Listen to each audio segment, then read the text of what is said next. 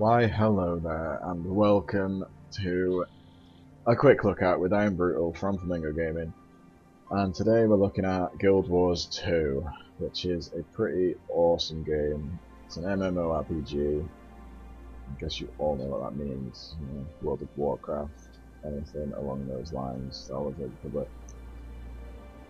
So this game you would have to purchase the game, but then after that there is no subscription fee, so you know, you could say it's free to play, but you do have to pay about, it's about £30, or I don't know, probably like $50, $60 to buy the game, and then you're in for life. You're in the club, so you know it's a pretty good deal, I think, considering the quality of game. I think it's a really nice looking game. It plays really well. It's smooth. Servers are always up and smooth. So anyway, we're going to create a new character. I'm going to quickly show you the character creation before we get into it. So you've got the 5 different races. Char, they're sort of a wolfman, very aggressive. Human, you know, your typical sort of, yes, we're very honourable, etc., etc. You know, you are one, so you know what they are. Norn is basically a human again, just like bigger, beefier, sort of like the Skyrim sort of Nordic Viking sort of look going on. Then we have Azura, which are like a little alien race. They're similar to like the gnomes in WoW, I suppose, with them being so small, and they jump pretty high and they're quite fun to play. I've got a ranger, Azura. And then you've got the Sylvari, which is a sort of elf-like character, but they actually literally are sort of made out of grass and tree and stuff. So anyway, I think we're going to make a Char because I don't have a Char yet, and you know they're visually pretty cool, so we'll just go next. And you can obviously get male and female of every race, which is always good. Oh no, we don't want female. No offense, ladies, but you know, we'll go with a man. The child female looks kind of weird. Right, classes. Well, professions, as those two like to call them. Elementalist, which is your typical mage sort of character. Warrior, very just basic. I have a sword and I'm gonna hack the shit out of you. Melee weapons, stuff like that. Guardian, you know, you've got your shield and they have some magical defensive abilities, similar to a paladin. Engineer is based around using weaponry, long-range weaponry, short-range weaponry, bombs, turrets. They're very steampunky, and I think that's what we're going to go with today, because I've not tried one yet, so we're just going to have to go with that. Ranger is your typical bow and arrow, sort of, as it says in the name, you know, sort of at one with animals and beasts and stuff like that.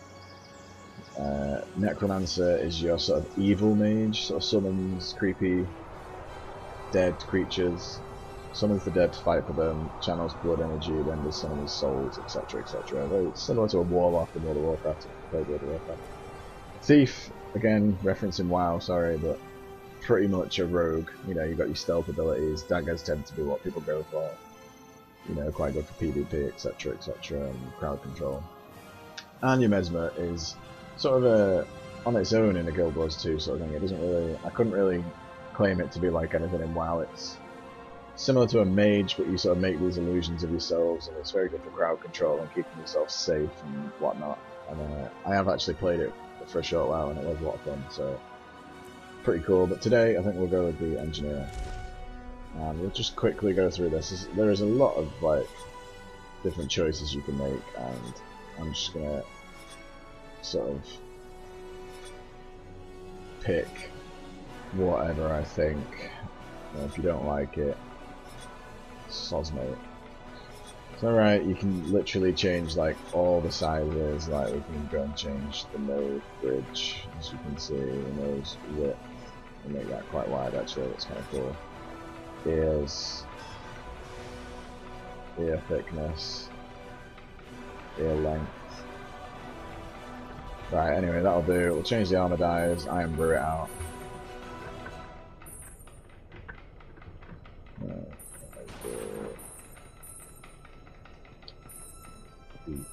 Orange, blue. Right, that'll do, orange and blue.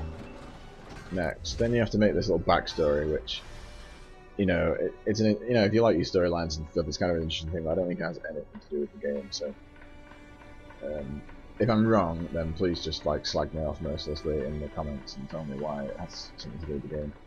I know this stage you can pick goggles, monocle, or have a backpack. I'm gonna go with the monocle because it's fucking awesome. Then you want to pick whether you're sort of good, you know, dignity, ferocious. We'll go with ferocious, why not? Proud to be iron. Iron sort of makes sense. It's a cog. I'm an engineer, you know. Maverick. Dinky. Reaver. Reaver fights hard and plays hard if it gets her down. Yeah, we'll go with Maverick, he looks pretty badass. And they tell me a soldier that's beside me is a loyal, sorceress, or honorless gladiator. We'll go with Sorceress Shaman, that's always kind of cool. Right, we'll put the name in, IRNBRUTAL. Right. And let's get stuck in. So, if any of you weren't interested in character creation, I'm sorry. I am a Try to keep it minimal. Right, we'll skip this. Right, okay, so here we are in the game. As you can see, the char kind of like runs on all fours. And you run forward, and you can do a little roll, double tap your directions. Not enough energy. Right, so we have explosive shot. Ah, nice little pistol. Bang, fuck off. Fires a shot that explodes on impact, bleeding nearby foes. And then we have Elixir H to heal yourself and randomly gain protection, regeneration, or swiftness. So, okay, I don't know what we got there. I'm not quite sure. Right, anyway, let's get going. Over here, soldier. I've got new orders for you.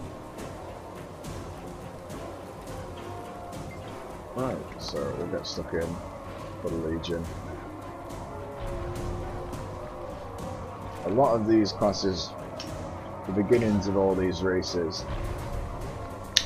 are all different areas as there are in a lot of games. And there's basically like a little tutorial prologue area,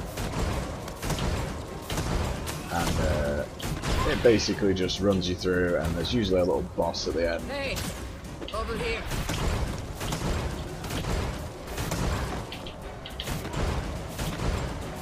So anyway, we'll try and get some kills in, maybe get our number 2 move. So basically in this game, your 1, 2, 3, 4, 5 moves, depending on what weapon you're using. So the minute I've got pistol, if I was to equip a rifle or dual pistols or anything like that, that would totally change. The moves would totally change. Oh, so we've got 2 now.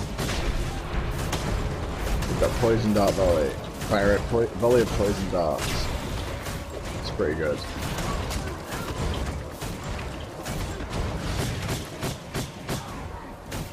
So that's a pretty good move when you actually hit people.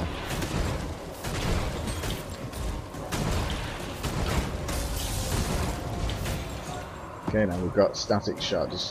Discharges a lightning shot that bounces between multiple foes, blinding and confusing them. That's pretty cool. Right, so we'll get into this. This guy needs some help. We'll skip this little thing just for the benefit of you doing this. Get to the crypt gate. Right, so we'll get a move on here.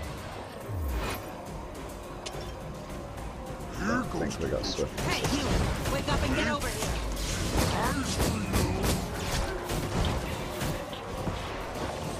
There we go.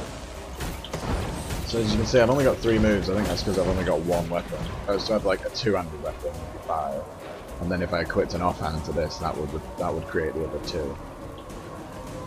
If you follow me there. Tribune Brimstone's fighting Duke Baradin. His orders are Right, down there and we're down in the crypt now. That's fighting. You go on. I'll be right behind you. That kicked some ass there. Right, let's get down in this cave, see what's going on. Oh, we got fucked up. Right.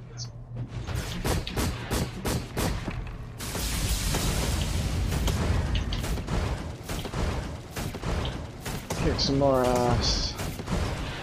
The first spell seems to just be like an auto fire. If I just press 1, it'll just keep shooting the shit out of whatever I was aiming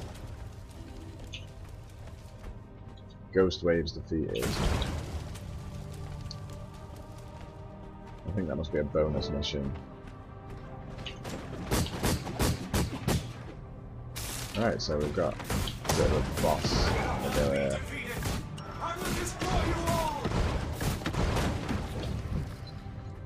Right, okay, he's like gone into his crypt. We'll watch this little cutscene, it's probably quick.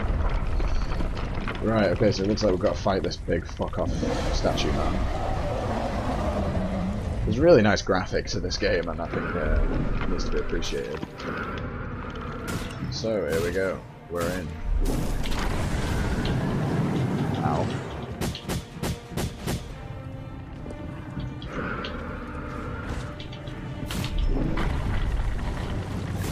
You lost this war long ago. It will kill you until you get the point. Doesn't seem to be auto-firing. We burned down his kingdom and buried the ashes. Make him remember that day. So, we're basically just spam attacking this guy. Ah, he speared me. Oh, okay, so that was pretty easy. You know, it's the very beginning of the game. So. Report back to The boss at the beginning of most races looks a lot harder to defeat than it actually is. So, anyway, we'll call that a day for this video. So, if you want to see any more, later in the game gameplay or anything like that, let me know and I'll try and do some for you. So, anyway, this has been Guild Wars 2. I hope you enjoyed it. Enjoy gaming. See you later, guys.